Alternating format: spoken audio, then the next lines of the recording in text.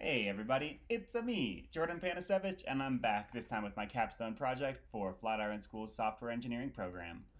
Throughout the program, I've made several apps to help musicians like myself to get inspired and write better music and keep track of concert data, but one thing really persists, it's that music theory is hard. So enter Mode.ify. It helps you build more complex chords and chord progressions to invoke more emotion through your music. So you're instantly met by this piano keyboard that looks like it's mapped to your computer keyboard. Fun fact, it is. And while that's fun to play around on, I even gave you over 120 sounds to play with. We're going to stick to the piano today because it tends to sound really good with the chords that we'll be making. So as I press any of the keys on my computer keyboard, we'll see that reflected on the piano here, as well as in the current notes that are playing. And I can pause that in my chord builder by clicking up here or by pressing the Shift key, which will play back the last note to confirm.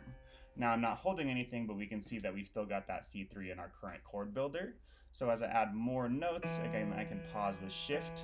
And once I hit a officially recognized chord, there's over 4,000 of them before we even get into voicings. It'll show up right here with the name. This is a C major chord. And now I can pause it with Shift and keep adding notes or press Enter to go into magic mode. Once we're in magic mode, we can see what key the chord we're playing is in. We can see that chord again here. It's a C major chord with C, E, and G in it.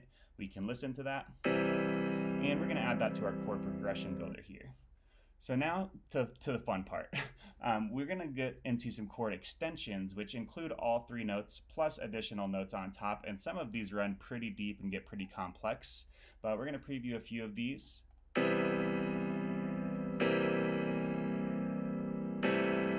Oh yeah, now we're adding some flavor and we're still just playing extended C major chords.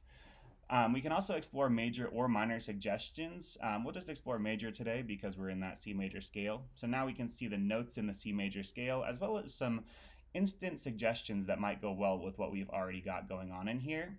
And we can also click on any of these notes to see even more suggestions of chords that might go well with the progression we're already building. My favorite thing is there's over 160 scales recognized, but now this dropdown shows only scales that include all of the notes in our current chord. So as I scroll through here, I see a ton of options, but I do love the blues.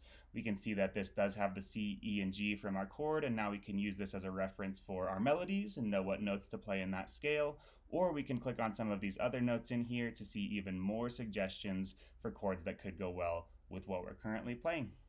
Of course, you can save these for later, or just clear these out and make another new awesome chord progression. Thank you guys so much for checking out Mode.ify.